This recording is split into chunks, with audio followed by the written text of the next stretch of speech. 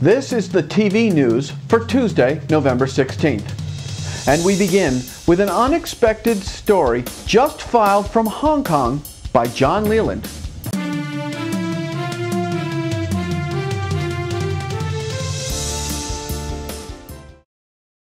Hi, it's John Leland here in Hong Kong with a very special new media, new marketing report for the tvnews.tv. I'm at a Web 3.0 conference at Hong Kong Cyberport, and I didn't think I was going to have any news for the tvnews.tv, but in fact, what I discovered at the lunch today is that there is an internet TV video streaming service in mainland China now called Xunlei.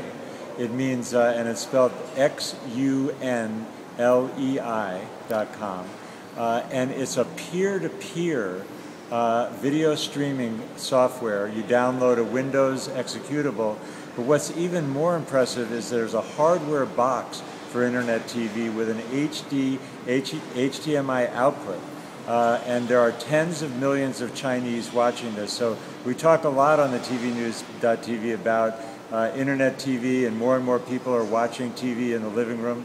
In mainland China, it's huge. And I think it's more evidence, as we've been talking about, that internet TV, watching TV in the living room, is not just coming with Google TV, it's not just coming with Apple TV, it's coming with all kinds of boxes, and it is coming fast. The wave that we've been talking about, which is huge, the evidence here in Asia is it's even bigger than I thought it was. So that's the quick report from Hong Kong. We'll talk to you soon. And we thank you, John, for a great report. A couple of things that John did not, or perhaps did not feel comfortable mentioning on camera from the PRC. Xunlei traffics about 30% of all of the TV internet traffic on mainland China, but it appears that it utilizes a good deal of pirated programs from the US.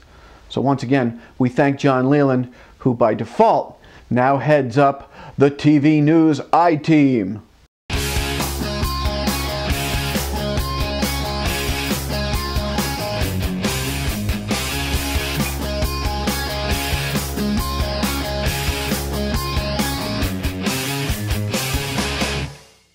And in other news, even against an audience juggernaut like Sunday Night Football, TLC's Sarah Palin's Alaska came out of the gate huge.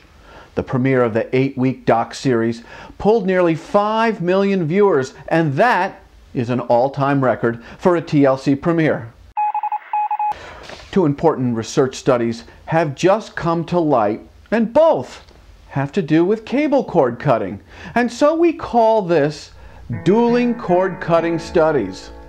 One study was by Nielsen, commissioned by CTAM. The other study was done by Harris Interactive.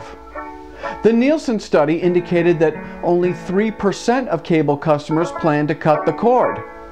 The Harris study indicated 22% of cable customers have already cut back or completely cut their cable TV service. The Nielsen CTAM study indicated that 84% of those 18 to 49 who now watch internet TV still watch the same amount of cable TV. The Harris study echoed the very same 22% cable cut back or completely cut rate that was reported by the same study by Harris back in February. The Nielsen CTAM study indicated that 93% of internet TV watchers still subscribe to cable TV. The Harris study cut-down/cord cut rate is nearly identical to the same study by Harris of 2009. So which dueling cord cutting study do you believe? It's your choice, because here at the TV News, we report. You decide. Future events and opportunities brought to you by Dude Walker. Get the best voice. Get the best price. Get Dude at DudeWalker.com.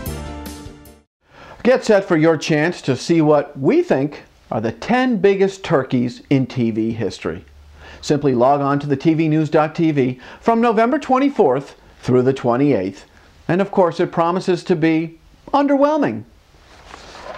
Want your message to resonate with top TV and new media execs? And in video? Okay, then you want to be a sponsor of the TV News. To get the ball rolling, shoot us an email at advertise@thetvnews.tv. And that about does it for this edition of the TV News. Tomorrow, another fresh edition with our regular Wednesday feature, The Programming Pulse with Susan Hibben. I'm Jeff Grimshaw. We thank you for watching, and as always, go out and make it a good day.